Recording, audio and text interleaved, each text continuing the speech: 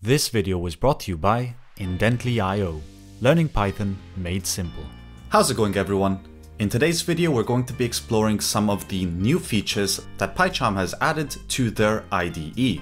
And they've actually added a lot of features, but I'm only going to be discussing the two that I found quite interesting. And the first one is called sticky lines, and I'm sure a lot of other code editors have some plugins for this, but when I saw this, I just couldn't help but think this is awesome. So to show you what it is exactly, I'm going to import random, not because we're going to use it, but because we're going to go to that module. And inside this module, we're going to get all the documentation for how it works, and we might even be able to see a bit of the functionality if it hasn't been hidden. But let's scroll down to the class declaration. So here we have a class called random, the one that we usually use. But now watch what happens when we continue scrolling. This class sticks to the top, so we can understand that we are actually inside the class. And this is a crazy change. I didn't even know I needed this until I saw it, because now no matter where we go inside the class, we'll know that we're still inside this class, and it only adds one line to our code editor. So that makes it very easy to keep track of indentation and to keep track of where we are, especially if you have these huge classes. But there's something else to note. As soon as you enter a method, that sticky line will be added to the top. So now we know that we're inside the class, inside that function. And as soon as we move on to another function, that's going to stick to the top.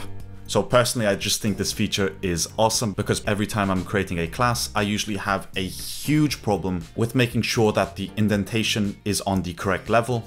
Many times I will create a method inside another method, or I'll even create a method outside of the class by accident because I'm just so far down in the class. But now with these sticky lines, it just becomes so much easier to understand what's going on. And this also works with inner functions. As soon as you scroll into one of the inner parts, such as a method inside the class, it's going to stick to the top. So that was the first cool update that I thought you guys should be aware of. And just so you know, because I know a lot of you ask, I'm using PyCharm Community Edition, not the professional version, the Community Edition.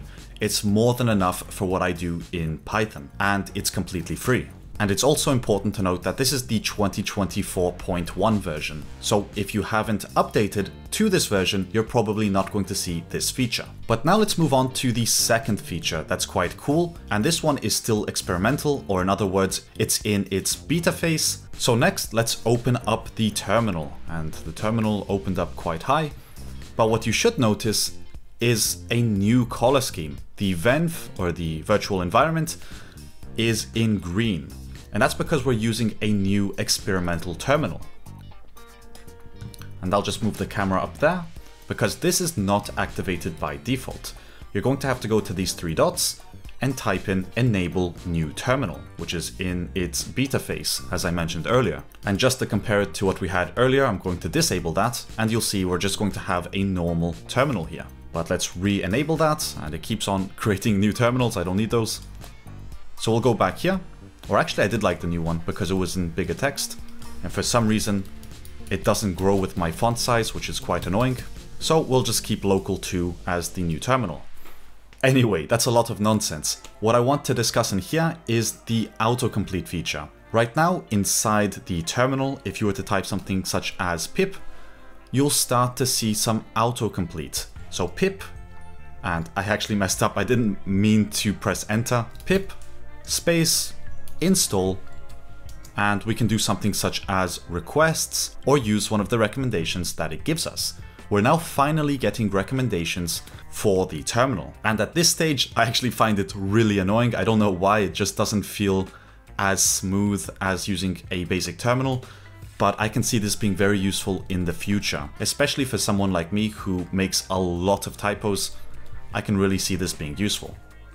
And this also works very nicely with Git. So you can type in Git, add, let's say everything, something like that.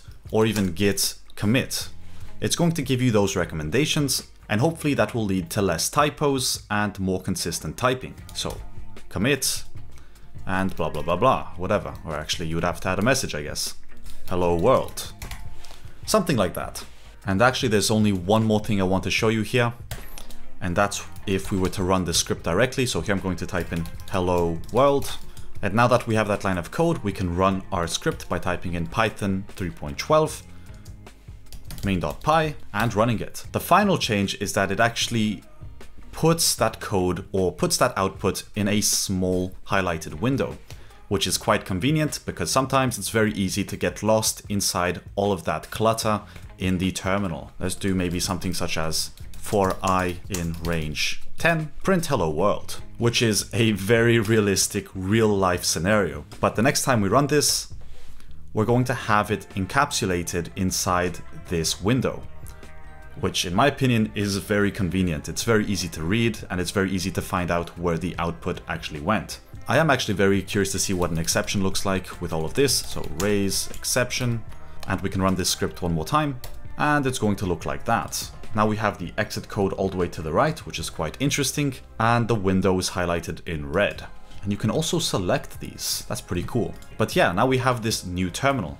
Although I'm one who rarely uses the terminal because I just like to use the quick shortcut in PyCharm that runs the code directly, which brings it to its own run window, which is slightly different than the built-in terminal. But yeah, that's actually all I wanted to cover in today's video. Do let me know if there's any other functionality you found really interesting or that you found very cool with this update. My favorite one is still the sticky lines because again, it makes it very easy to keep track of what you're doing and will definitely help prevent me from making silly indentation mistakes. But yeah, that's actually all I wanted to cover in today's video. So as always, thanks for watching and I'll see you in the next video.